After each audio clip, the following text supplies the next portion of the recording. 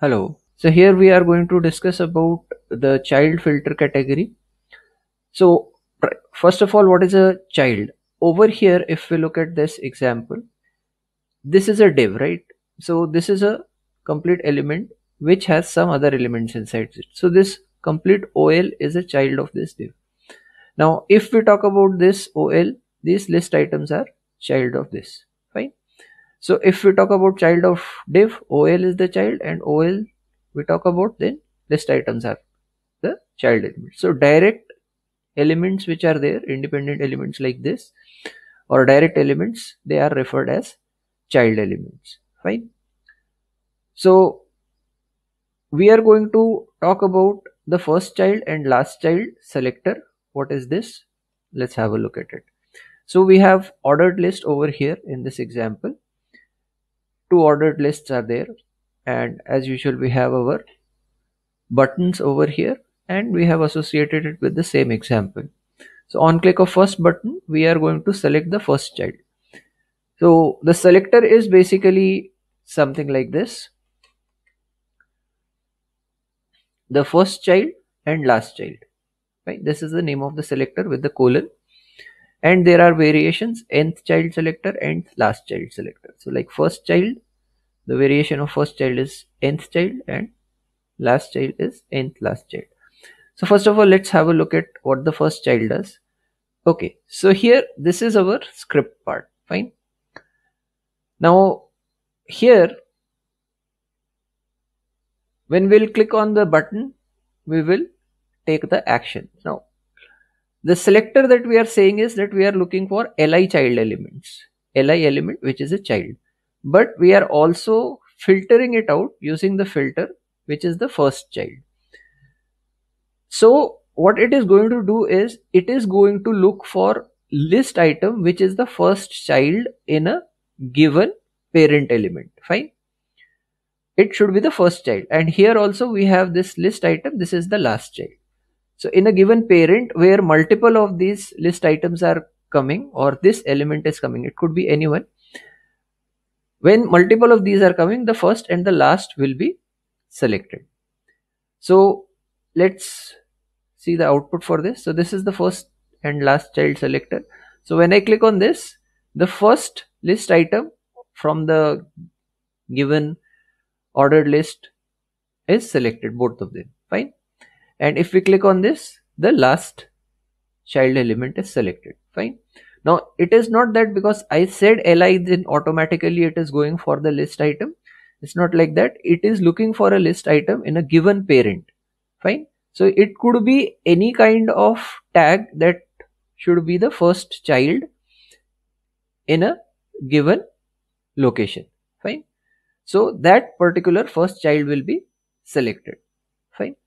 So let's see a variation. Like in this particular one, if we make, let's say, span, and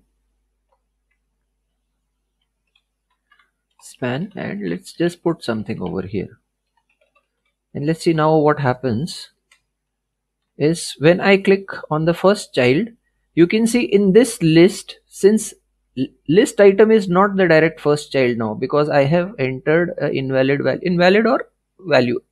In terms of ordered list, of course it is invalid, but now the list item does not remains the first child in a given area. Similarly, you could be selecting or searching for any one of them, but that element should be the first child or the last child. Fine. Amongst the given siblings. Siblings are these elements which are there within the given parent. So that's the first child, last child demo, and the variation for this is nth child or nth last child selector, where you can give the values like a number which directly selects a particular specific child, odd, even, or xn. Now let's have a look at it.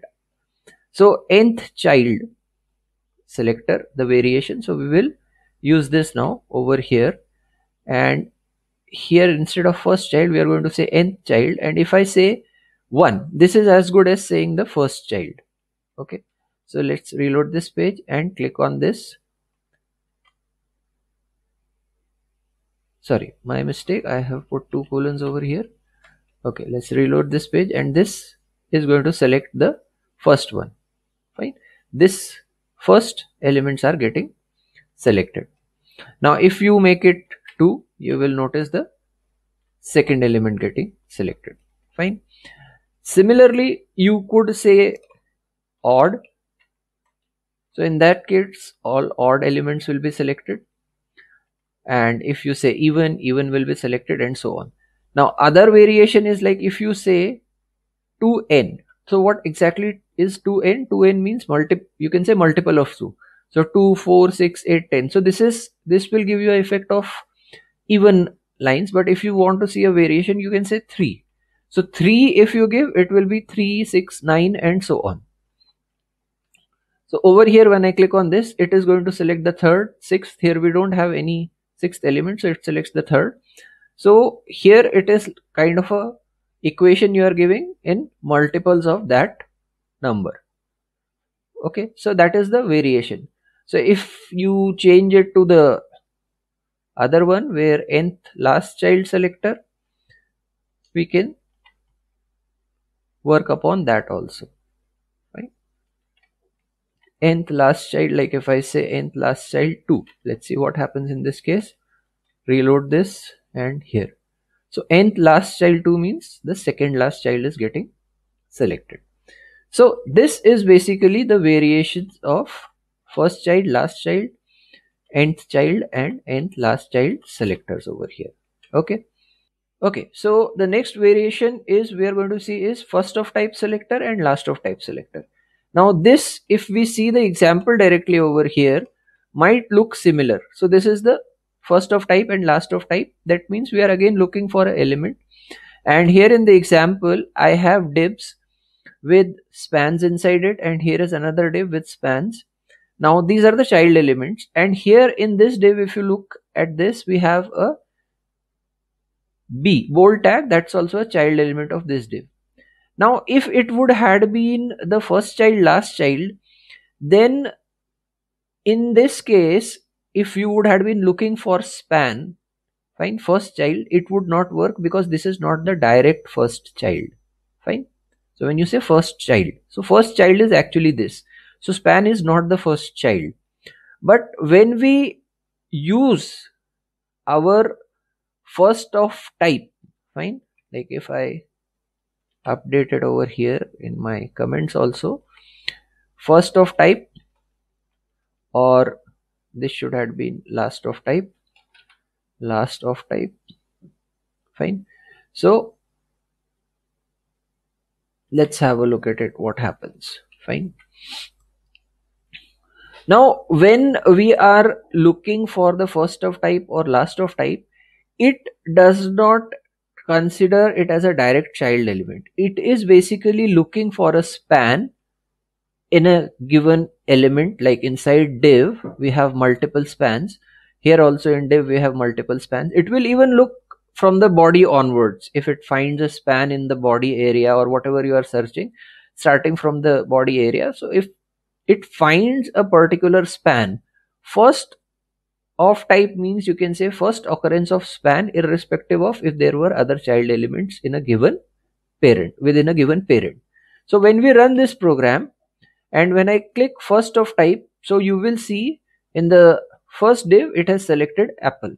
In the first div we don't have any other child element apart from span, which is okay. So this looks similar to select the first child, but here it is looking for the first of type. Now the confusion can be cleared from this point where you can see in the next div I have a child element. First child element is actually beverages, fine, and second child element is span. Now here we are looking first of type span, so which is this, so it will select T over here. Similarly, it is going to work for the last of type irrespective of if there were multiple elements after this, fine, it will still select the last of type occurrence. So if there is no span going to occur within this div, then it will select that particular span. But now if suppose this would have been the first child, if we change this to first child, what is going to happen is this span gets selected, but this T this span which says T is not going to be selected. Let's see. Fine, you can see apple is getting selected, T is not getting selected because it's not the direct child over here. So that is your first of type and last of type. This also has the similar variation, nth of type, just like we discussed with the child selector, nth of last type, where you can have the values given over here and you can work with them. Okay, now let's move on to the other two remaining child selectors. Now the remaining two child selectors are only child, fine, the only child and only type here.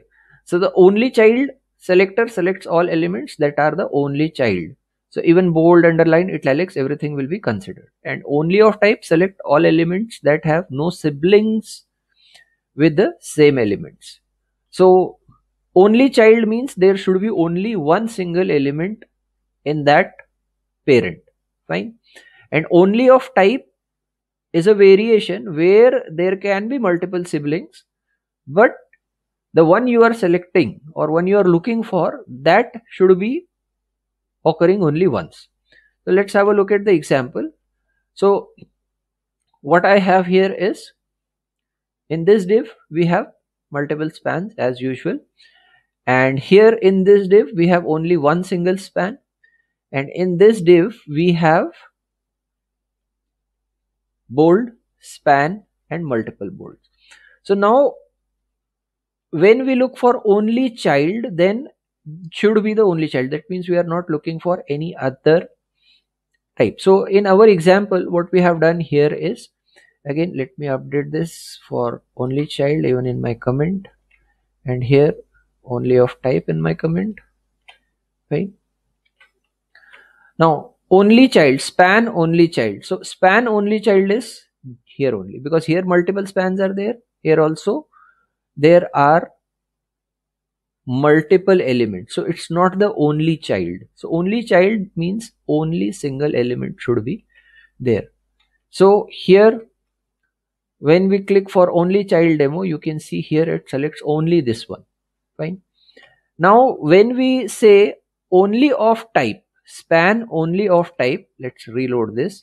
So only of type, it's not going to work here because span is coming multiple times.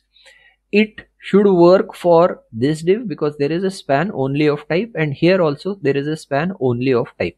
So basically the one which we are looking for in only of type should not occur multiple times in a given parent. So let's try this, and here you can see as we considered only of type is getting selected over here. So that is your only child selector and only of type selector. So that's a basic brief overview of different kind of child selectors that are there. We'll continue with the remaining later on, or other kind of filters we are going to see in upcoming videos.